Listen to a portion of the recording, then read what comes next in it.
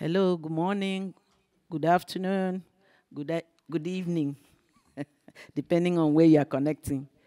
This afternoon, we have the Nigeria Open Forum session, and is on data governance and trust. I will hand this mic over to the chairperson, and we have the privilege and honor of having the distinguished Senate Committee Chair on ICT and Cybersecurity, Senator Afolabi Shaibu. Over to you, sir, and you introduce yourself, and maybe you allow the speakers also to introduce themselves. Thank you very much. Over to you. Thank you so much, Madam. I'd like to join you as well to welcome everybody, both physically and online.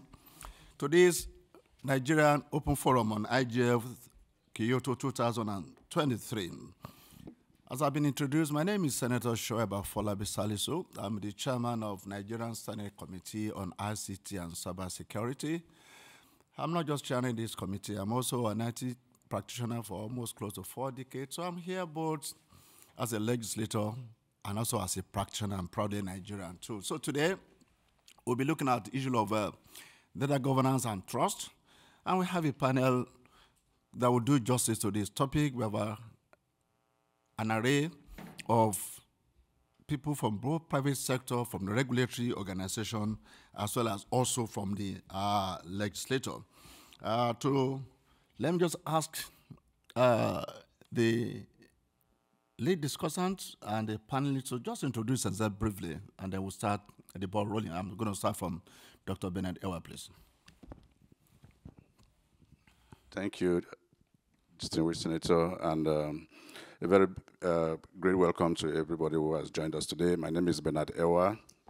I'm the Acting Director of E-Government Development and Regulation at the National Information Technology Development Agency. All right, thank you, the moderator, and then good afternoon or good morning to everyone watching. My name is Dr. Chidi Diugu. I'm from the Nigerian Communications Commission. Thank you.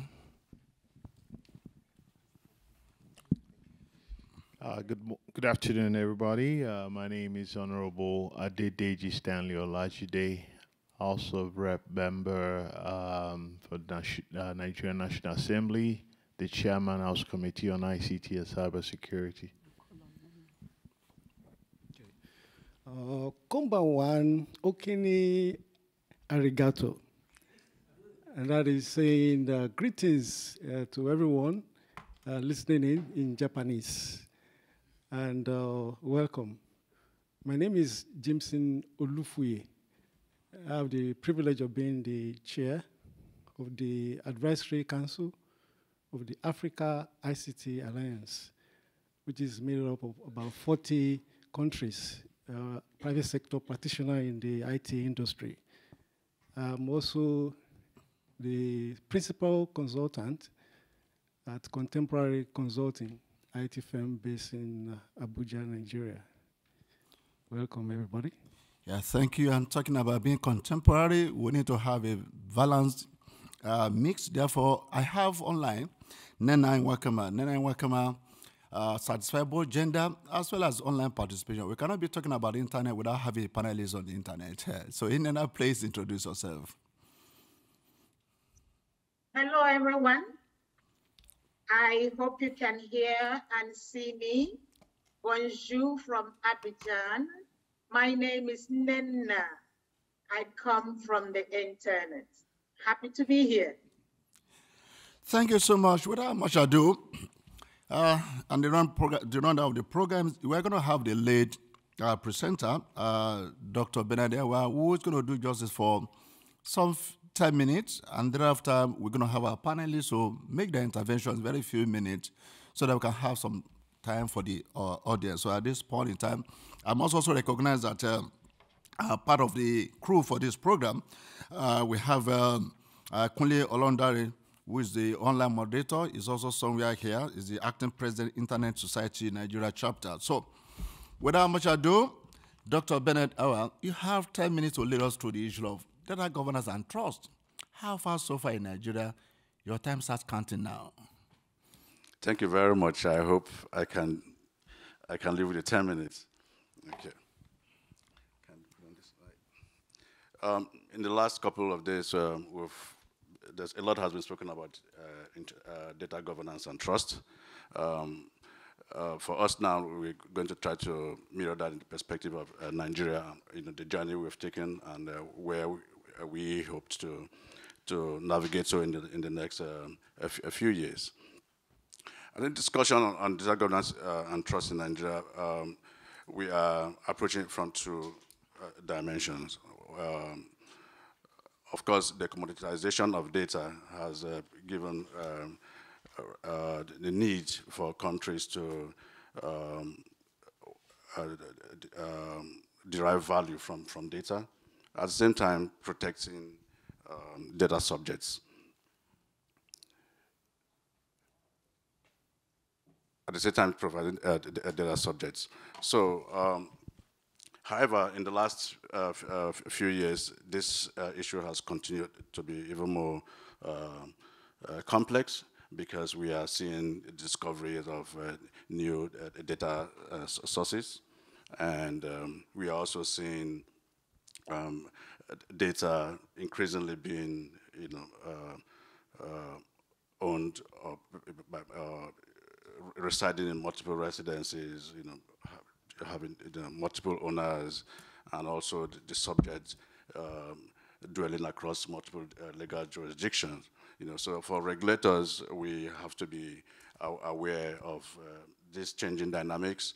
And more importantly, the fact that data has become, a highly sought-after commodity, it means that there are more and more capabilities for its reuse by parties. So these are some of the challenges that regulatory authorities are dealing with.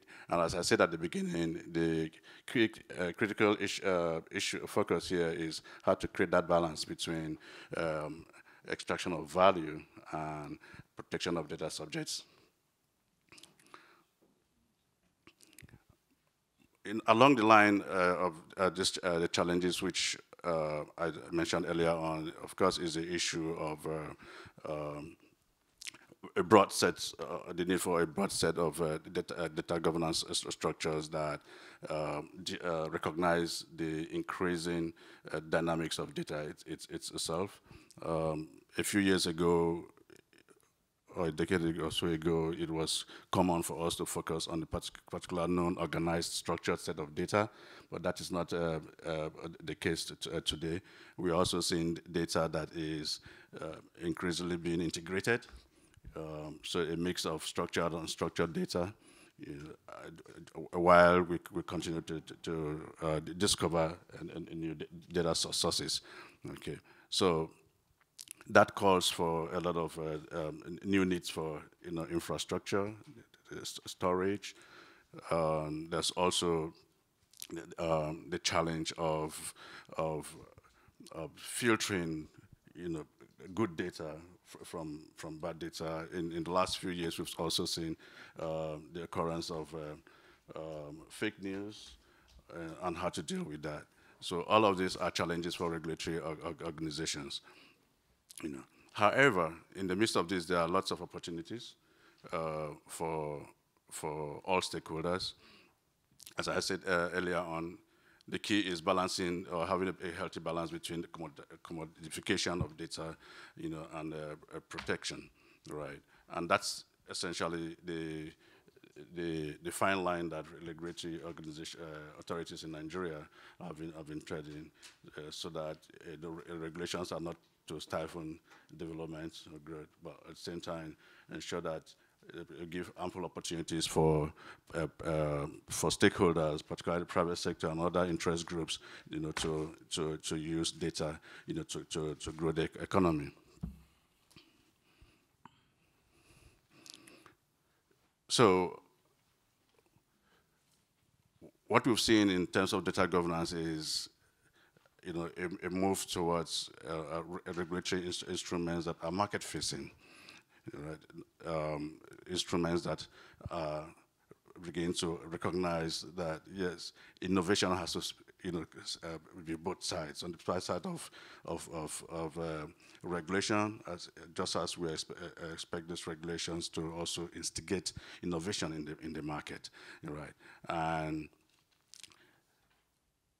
create new product or provide opportunities for private sector-led investments that create new provisions for new services. Importantly, in the mix of all of these is for regulations to create avenues for private sector to invest in new digital infrastructures, and data itself is one of those potent infrastructures, and that is the focus of the governance processes that regulatory organizations are focusing on. And lastly, the idea is to ensure that data can be used effectively to accelerate attainments of sustainable development goals.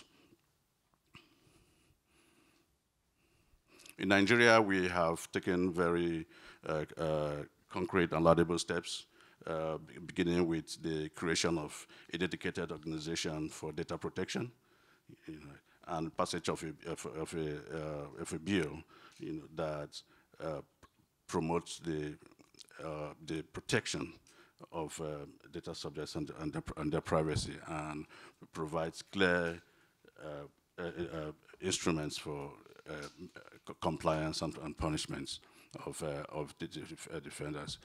offenders. We've also passed the code of practice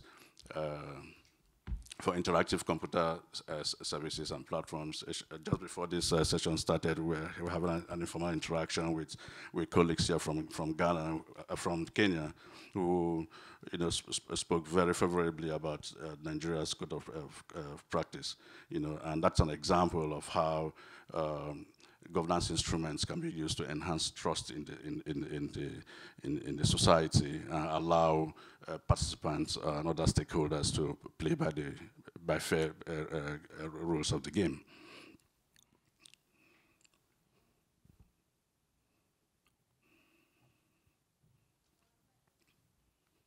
Now, as I mentioned at the beginning, governance has to be driven in such a way that they have clear outcomes that leads to positive changes in the economy. So that means that begins with building a strong knowledge base, for both practitioners as well as users of data. Creating necessary and forward-looking policies that catalyze investments and development in the use of data as a resource for development. Providing digital platforms or public infrastructure, such as platforms that allow for the reuse of data to extend the ideals of open government, open data, are some of these areas that data governance approach is seeking to achieve. Of course, I talked about infrastructure and the needs to allow governance to enhance innovation, allow the innovation ecosystem to tap on the potentials created by data to create the new products and services that strengthen the economy. Lastly, provide supporting trade from innovations.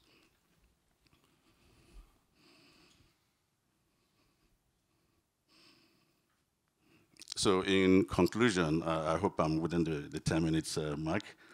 In conclusion,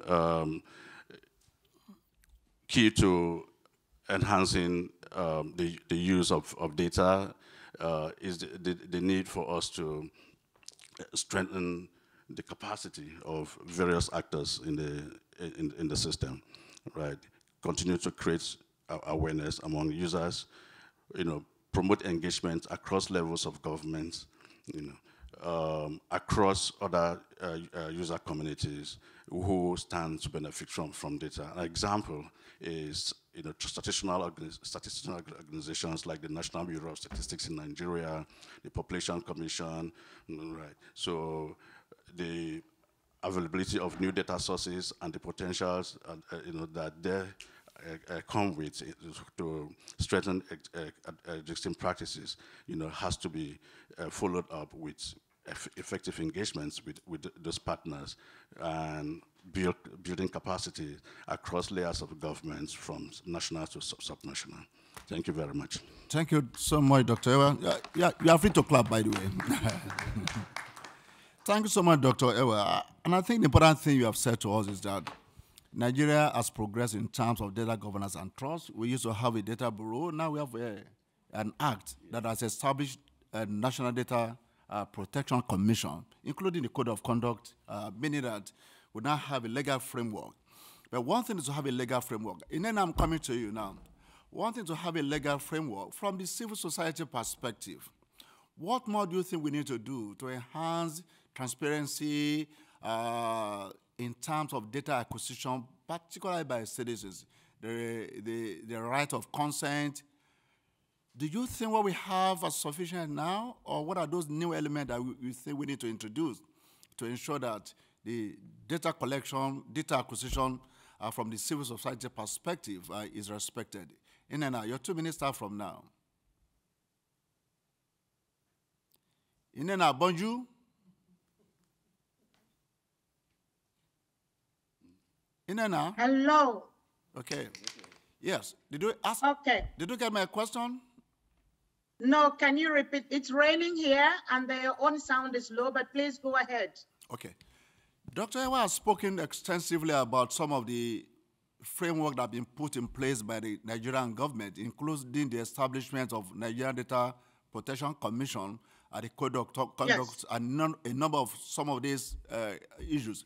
But from the citizen's perspective, from the civil society perspective, one thing to have this framework, what more do you think we need to do to enhance transparency, accountability in data acquisition, including the right of citizens to decline or consent to the acquisition of their data? Okay, so this is a Nigerian forum, and were it not that this was an international forum, I would have switched to Pidgin English. But I think I will speak proper English. I'll get the AI to translate. For accountability purposes. So the first thing is, I love the presentation because it took the angle of regulation that encourages innovation. Because in most cases, when we talk about regulation, we are talking about imposing the law, we are talking about stifling, we are talking about fining people and all of that, basically scaring them away.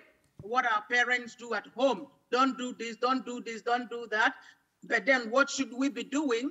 No one tells us. But I love this because we're looking at regulation for innovation. That's my first submission. My second submission is that as Nigerians, we think that we are big, we are populous and all of that. But I don't think in the case of data governance, that really matters a lot. It is in the creating, the use, the reusing of data that value is added, not in the population of a country, okay? So I really want to put that across. It's not enough to say we are over 200 whatever million. That doesn't make any economic sense. What makes economic sense is that when the dollars come in, especially now that dollars are rare in Nigeria. So one is creation for regulating for innovation, value in the data itself for poverty reduction, for development, and for wealth creation. That is what is of importance to me. Now, governance of data cannot happen in a silo. I see a lot of brothers and sisters here. We are Nigerians, and we know how governance is in Nigeria.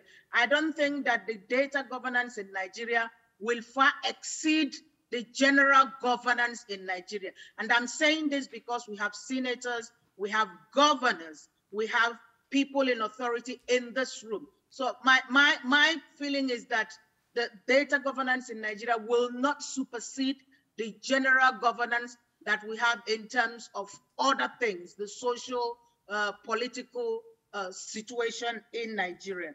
Now, flows follow flows. I really want to put some energy on this. As citizens, which data do we have access to? Which data are we creating? Which data is being valued? I mean, I'm from Aba, I support Enyimba, but then much of the data I will create will be on the European Champions League or the English League, because that is where much of the talk is going. So earlier in the week, I was talking about data as in travel.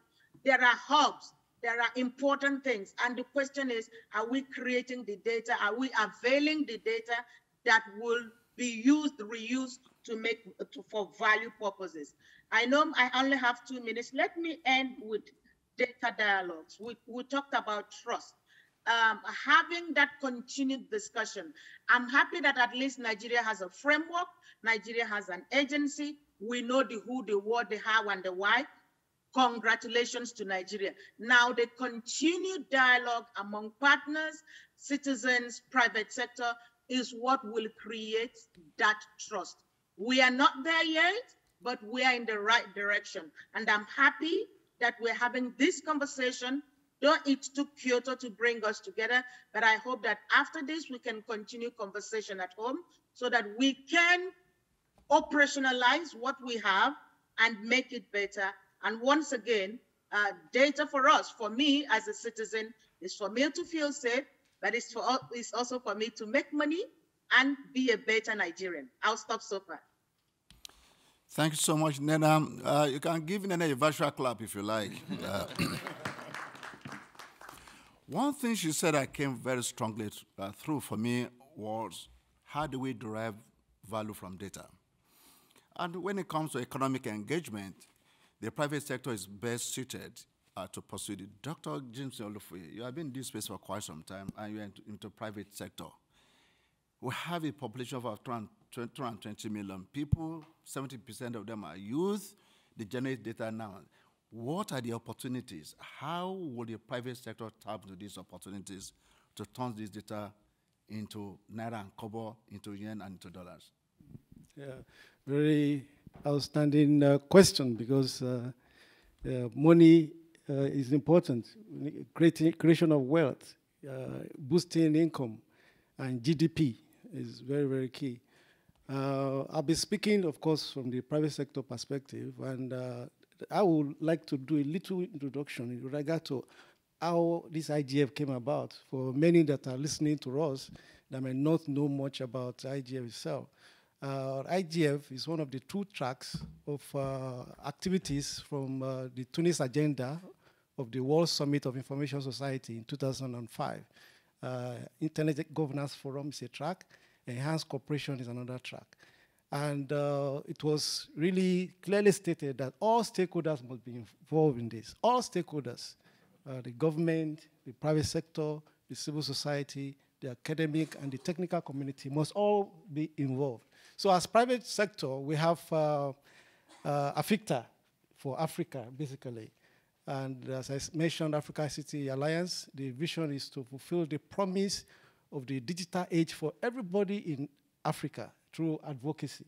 And we've been relating with many governments like Egypt, of course, Nigeria, through NCC, NIDA, very proactive in that regard. So from the private sector perspective, there's a lot of value to be derived in data. And when you talk about data, of course, talking about the internet. So the internet penetration is quite high, and we commend the government for putting proactive policy framework in place, and of course the acts, necessary acts for data governance, as Dr. Ewa mentioned. So with this framework in place, we could really achieve a lot. Not too long ago, I did a research for an international organization, and that used the data available, open data, World Bank open data. So we also use data from NCC available on the website. Nigeria belongs to the Open Government Partnership. So data needs to be released, be made available. In fact, data, you'll get more wealth. I saw something on social media. Somebody said, in 2023, Nigeria has become poorer, than it was in 1980. And so we are at the same level. I look at the data, I said, this is not true. Because in 1980, our GDP per capita was just $800. And in 2023, our GDP per capita is times 3 of that, about $2,500.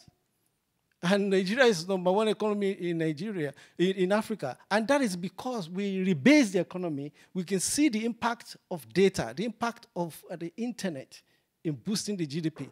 And we have not gotten to the zenith. We've not gotten to our optimal position, because our optimal position should be in the range of $1.5 trillion.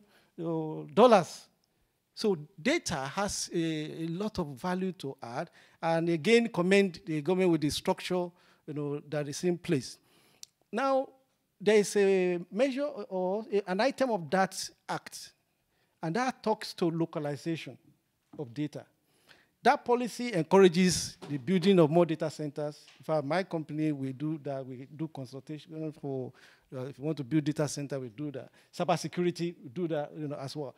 Then I will charge you for advert. You can continue. I'll charge you for advert. Okay. Well, these are the benefits. You say I should bring the value, so I'm talking about the value. Now we have companies like Jumia, like Konga, eTransact. These are companies that deal with cross-border data. And cross-border data, it's important we look at it. The government needs to look at that, and then put in framework to ensure that if there are issues with data, even in, say, in Ghana, in Kenya, we can resolve those issues, especially with regard to prosecution, okay, law enforcement, okay, and then we have banks all over Africa. We need to encourage them to move to Europe, to Africa. So we need to, therefore, be involved in endorsing, for example, the African Union Convention on cybersecurity and data protection. So with that, we have a framework to relate with other countries. So these are international values that we could also create. And, of course, we have our CCTLD, okay, with NERA being our registry. So that CCTLD needs to be signed. Because once it's signed, there'll be more trust, because we're talking about data governance and trust. There'll be more trust, so DNSSEC needs to be signed. We are looking forward to that. And with that, we'll see many of our banks that will be domiciling their CCTLD, the country code top-level domain. They'll be domiciling it in Nigeria. So those are measures that are created. But we're making progress, no doubt about that, okay? And it needs to be sustained. And that's why I appreciate the organizer of this event, this forum at the international level, to project what the progress Nigeria has been making, and also to see the other things we need to do. Also to thanking the National Assembly for being proactive.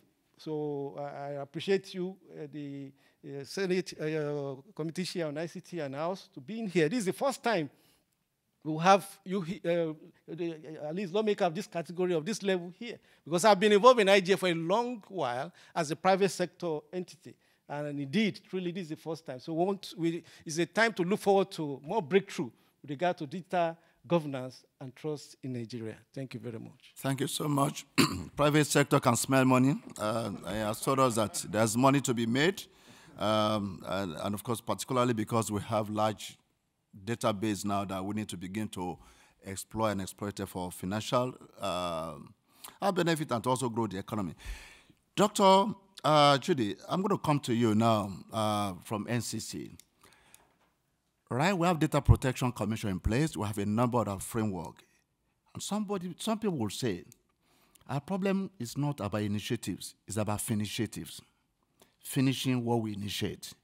Now that we have all of this framework in place, what do we need to do to ensure, or rather, from the regulatory perspective, what will your organization and other organizations in this space do to ensure that the implementation, monitoring of all of this framework produce the desired outcome so that we can begin to have initiatives? Right, so yeah, let me pull this for you. Okay, I hope my 2 minutes hasn't started. Thank you very much, distinguished Senator of the Federal Republic of Nigeria. I was actually going to start on a different note, but I was a little bit interested in what Nena was talking about. And so as a regulator, I think it's important that I address it. But before then, I thank the lead presenter for his very beautiful job. There's a known correlation between population size and market size. So telecommunication success rate is defined by the size of the market. In Nigeria, as far back as 6 months ago, we had over 226 million subscribers. And then talking about data is basically what you get off the internet. And then we'll have about 156 million Nigerians using the internet. Out of these, about 92 million have broadband connectivity. So in telecommunications, the compounded annual growth rate is ranging anything between 12 to 14% every year. And then we're also compacting other industries like the manufacturing and then the financial services, growing the fintech market. Every day you can stay at home now and then generate enough revenue. And there are many data sources. But that's not the subject of today. I think the subject is more or less to talk about data. And then what we should be aiming our big guns at. What is data? There must be clarity. Data in itself can mean nothing, but I think the question would have been metadata. Metadata is a structured, information, if you like, contextual information about data. And for us as regulators, that's what we're interested in. Now, let me define metadata further using a lot of applications. If you are using a mobile phone device, what are you doing? Your phone is able to mainstream your phone number, your location, your geophysical, whatever it is, the steps you take, and so on and so forth. And then if you have many applications, even it can go as far as talking about your heartbeat and so on and so forth. And then if you are using the email is able to profile how you stay on the email, how you respond to email, whom you are responding to, the time it took you to respond, the messages that you read and those that you do not read. These are metadata. And somebody somewhere is profiling this thing in the name of artificial intelligence. And these are major source of revenues. So if we begin to talk about people that are browsing, okay, fine, you are browsing about going to London, to wherever it is. But the moment you click on the internet, your information is being, generated. And then somehow, under some compelling means, you could be told that if you do not click yes, you cannot have access to further information. So metadata is, very disruptive, and then we must address it as regulators. Now, the NDPR, which essentially is a Nigerian response to how data is being used, is very effective and very commendable. However, we need to know that the battlefield is not, at the national level only. Metadata travels with the speed of light. And then you can never talk, you can know the source because it comes from the data subject. And that could be as far as you know. Data transits, and then there's a destination. So to what extent and to what speed do your data travel? These are very big questions that we answer as regulators. Now, I'll give you an instance. The NDPR is somehow localized, talking about how you behave in the marketplace in Nigeria to make Nigeria a corporate, responsible trader. That is fine. But what do you say to users whose data has traveled as far as to the United States of America or to China, all in the name of cookies and stuff like that? So these are the source of revenues that never get to be relocated to Nigeria. And then we must have to begin to talk about cross-border collaborations to understand to what extent data travel and to what extent our information is going to be used to shape the future of mankind. We have talking about algorithms, displaying artificial intelligence, studying how human beings behave. They are very fine and good. But at a very convenient level, all we say is that the consumer has the right to choose what information they want to access. The consumer has got the right to know whether to give out their data or not to give out their data. The consumer has got the right to say, I do not want to participate any longer. The consumer has the right to change their mind. But there is a duty of care on the part of both data controllers and data processors. And unfortunately, in most cases, data controllers and data processors are outside of our jurisdictions.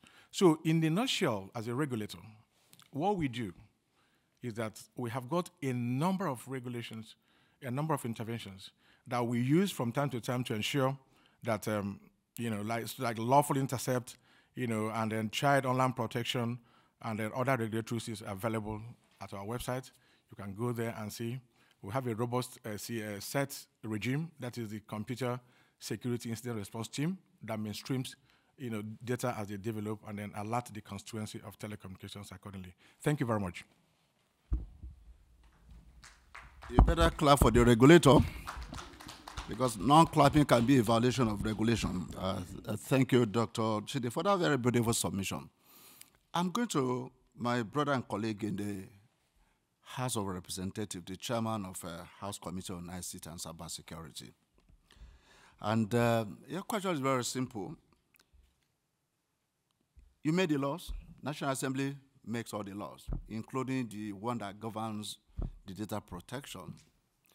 What rules are for National Assembly beyond making the laws to ensure that these laws are obeyed, not just by individuals, but by corporate players in the space? So I have online now Honorable Stanley Adedeji to give us legislative intervention. Thank you, Chairman. Thank you, everybody. I am Honorable Adedeji Stanley Olajide. Well, let's just put this in perspective, because to enact laws, there are a few things that we must understand. What are the value? I mean, data is our jewel. That's the new oil. In order for us to do what we do best, we have to promote laws that basically will make data usable. Data will also promote the integrity of the data. Also, in order for data to be useful, it must be consistent and secured. Because if you have data in the hands, for example, let's talk about the security aspect of data, where our laws must protect.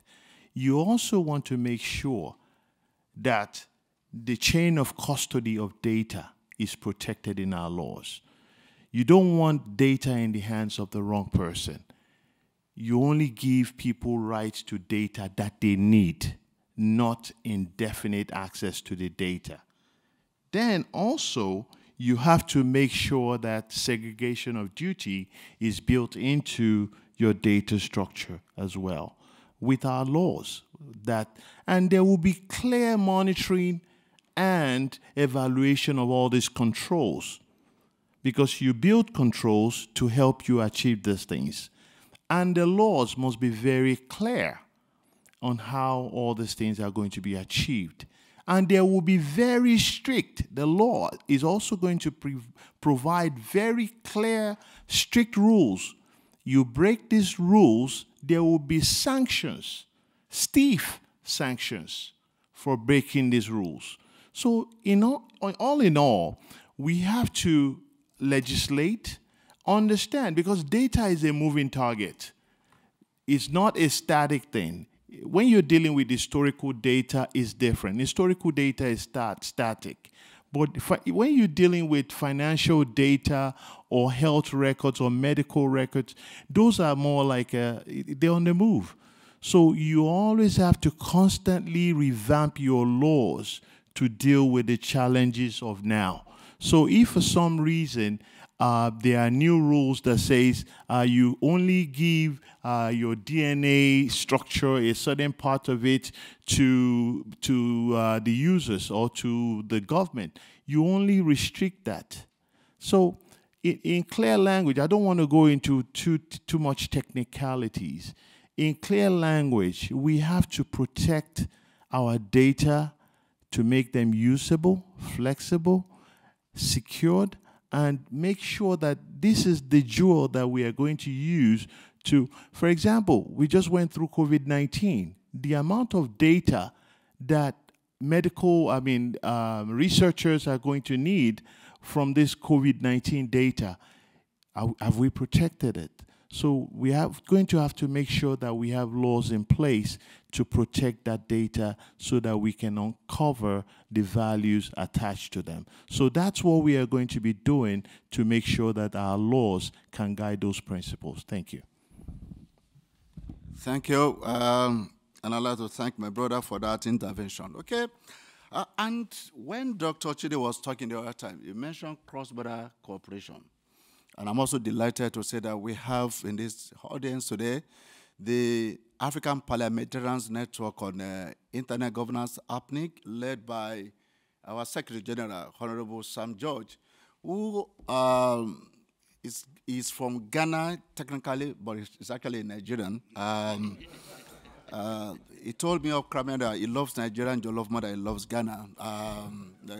So I'd like to welcome the members of APNIC who are here from different countries. We are from Ghana, from Gambia. Thank you so much for coming. I also recognize in the house the Deputy Chief Whip of the Nigerian House of Representatives, Right Honorable Adewumi Oriyomi Ononuga. I mean, thank you, Deputy Chief, for coming here. So I'm going to yield grant. We have some 90 minutes left. I just think we need to take interventions from audience, both online and physically here. But you cannot be talking about data without hearing the voice of the youth. I'm going to turn my moderator into an interventionist now. Kole Olorundare, you are the acting president of the Internet Society. Kole is online. Okay. Kole, if you're online. Yes, I'm here. You are here? Yes, I'm here. Okay, great. Yes. Now, the bulk of data that has been generated is actually largely from the youth. I mean, so we can't be talking about data without hearing the voice of the youth. So for a moment, you are going to transform from being online moderator to a panelist, and that's the power of the chairman. Okay, so all right. Can I have your perspective, the perspective of the youth, perspective of the Nigerian Internet Society on this issue of data governance and privacy in Nigeria? All right, thank you very much, Mr. Moderator.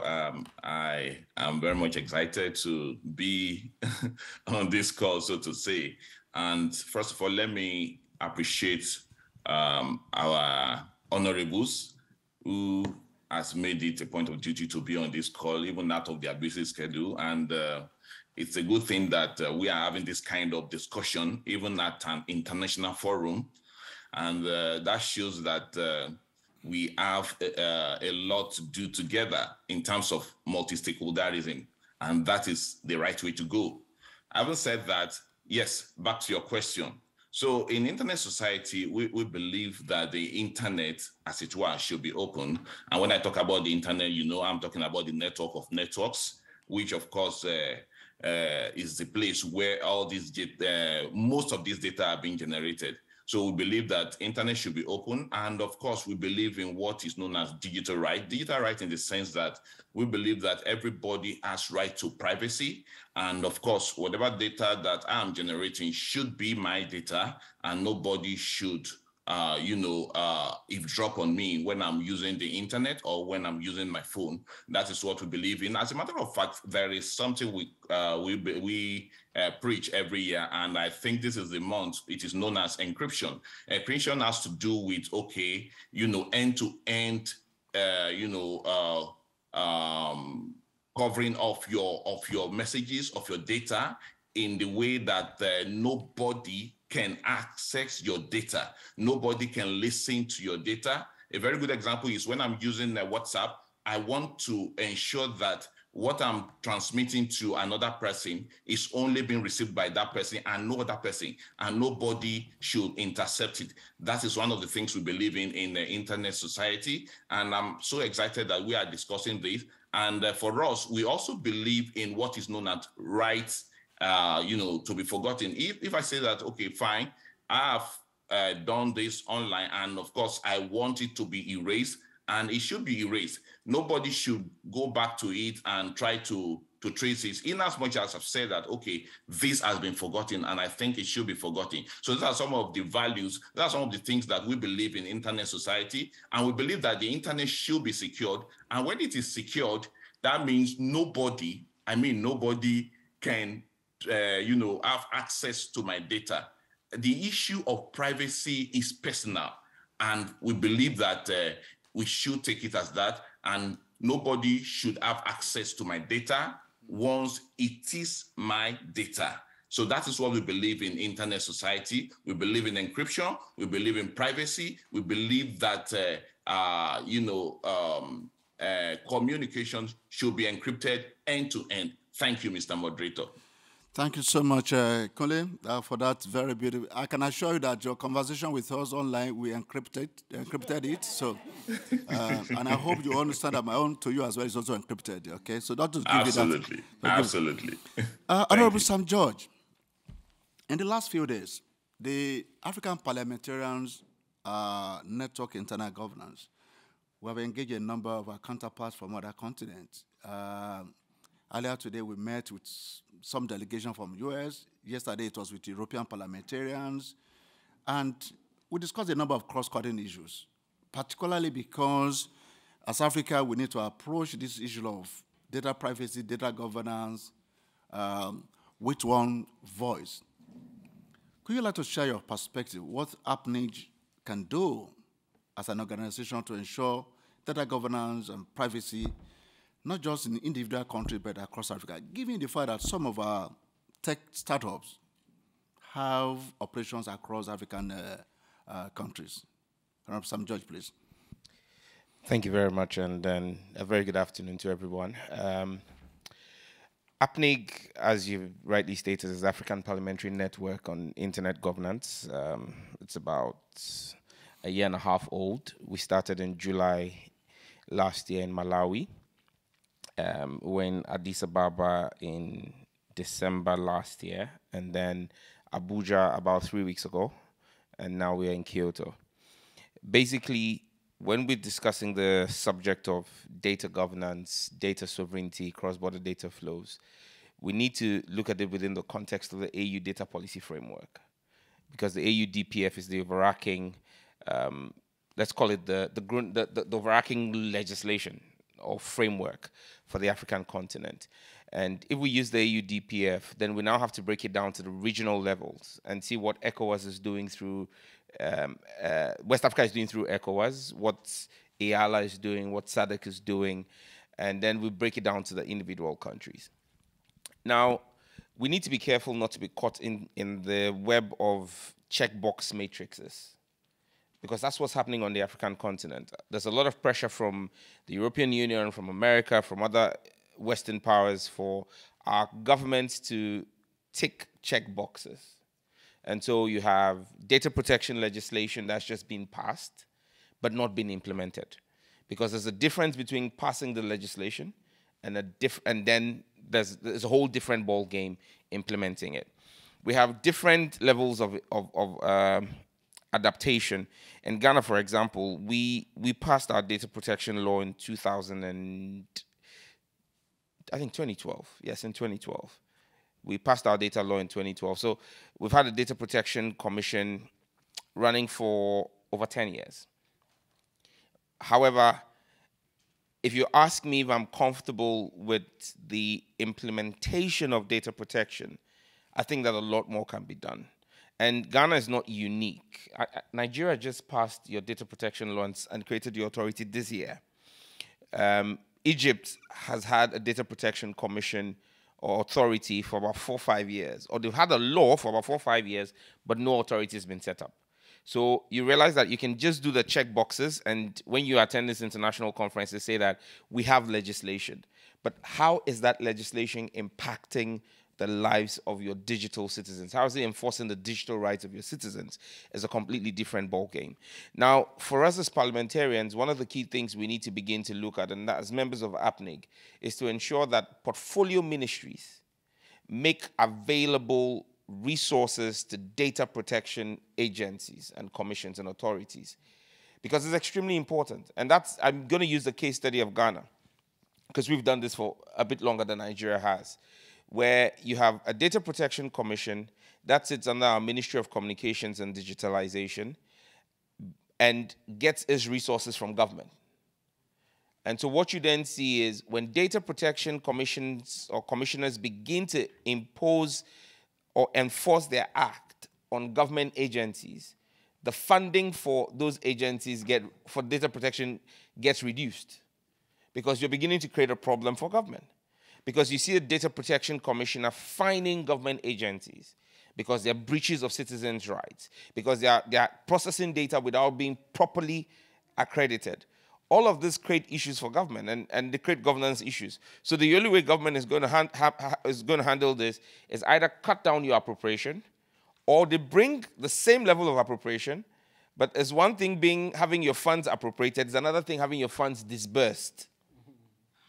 So you will see a huge appropriation for data protection, but the following year, when you're doing a review of the financials, you realize that only 10% of their appropriation was disbursed to them. And so you realize that in Ghana, for example, data protection is top-notch in our capital cities. But once you step outside of the capital cities, what is the level of data protection?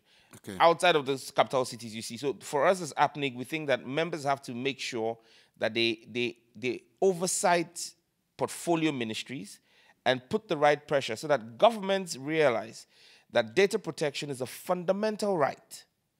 It's now become a fundamental right, like the rights of movement and the rights of free speech. And we must enforce this digital right by putting our money where our mouth is. Thank you. Thank you so much, Honorable Sam Joy. With this intervention, the contest about who has better jollof rice is not settled. But for the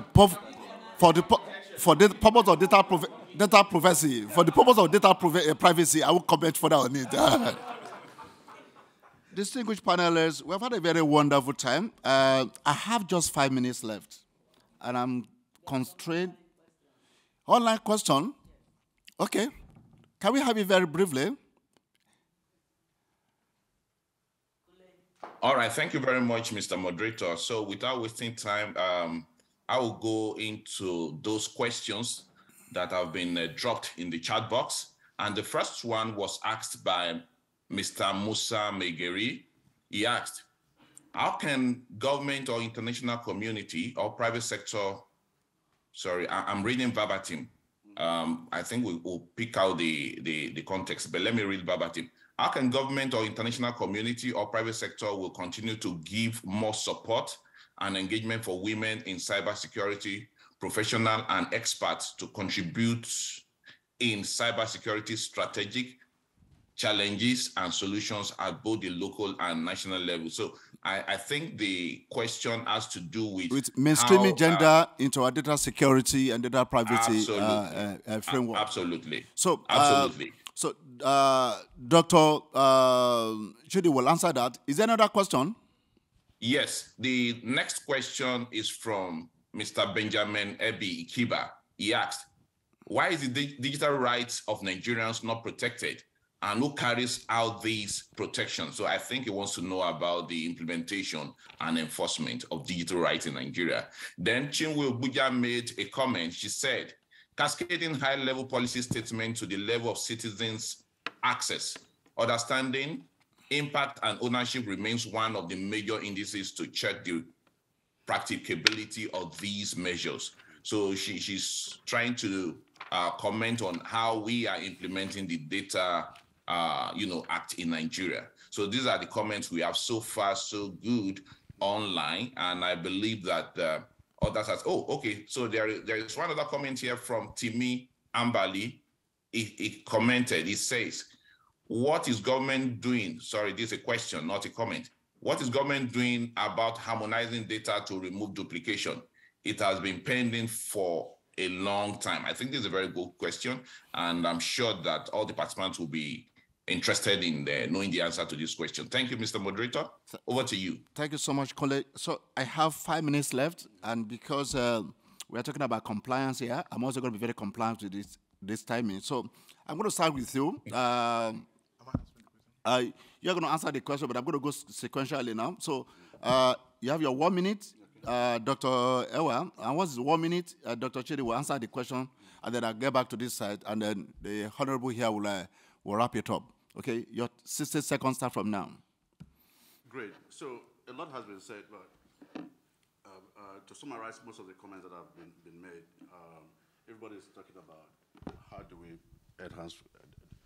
enhance data protection.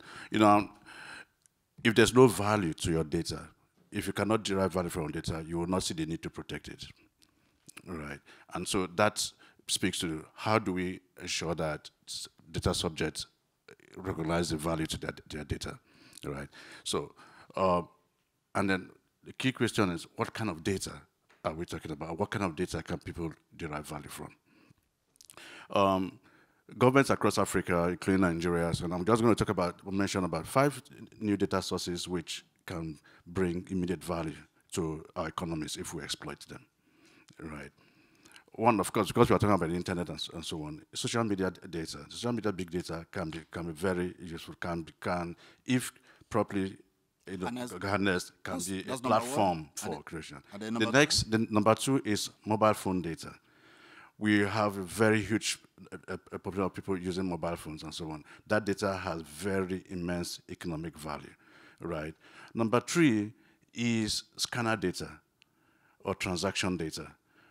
We all swipe credit cards and debit cards and so on. Equally very valuable for economic planners and so on. Number 4 is automatic identification systems. This is data that is generated from sensors, put on manned systems, area vehicles, and so highly useful for the military and other intelligence, particularly the Navy in protecting our waterways and even in combat. And the last one? And the last one is geospatial or satellite data. So these new data sources can determine how we navigate towards becoming a data hub, Africa being a data hub, and using that to grow the participation of our youth. Thank you so much, Dr. Ewa, for letting us into these 5 sources. Dr. Chidi, your 60 seconds start from now. All right, Musa, thank you very much for your question. The simple answer is that the International Telecommunications Union, under the Digital Network and Society Department Development, can help in upskilling women in terms of cybersecurity. And now, in terms of your digital rights, let me just enumerate them very quickly. Right to access data, right to ratify of error, right to delete your message, right to restrict processing, right to data portability, right to withdraw consent, right to object to marketing, right to be informed of the existence of automatic systems. But these are governed within a specific principles, which means that there must be transparency, there must be explicit privacy policy stating what the data should be used for, and no implied consent and no bundled consent. And now, to help do justice to this, there are a set of regulatory tools or instruments, like the Consumer Code of Practice Regulation of NCC 2007, the registration of telephone subscribers data from NCC, the lawful intercept from NCC, the guidelines on management of personal data, and a host of others. And a host of others. Thank you so much. Thank you very much. I hope we'll be able to meet you in Abuja.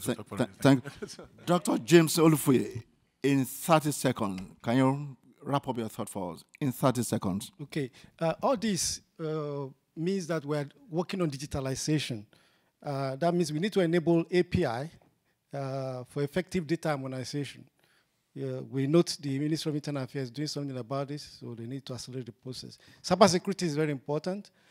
Need to let us know that private sector does some form of self-control, and we know if you can't control anything, you can't manage it. So government need to speed up the issue of compliance, prosecution, and management.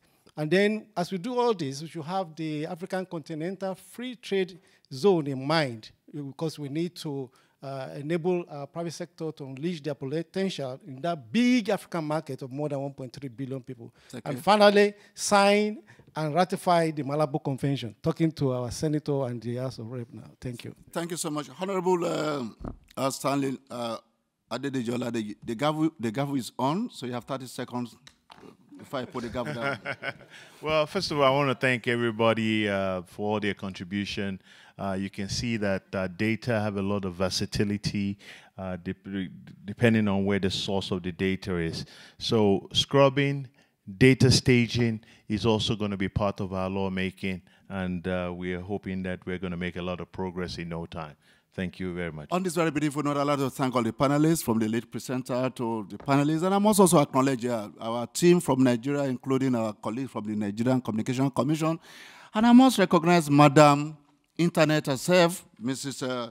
Mary Udoma, for the wonderful job you have done today together. Till we meet again next time, keep the flag flying. This is Nigeria. Have a wonderful evening.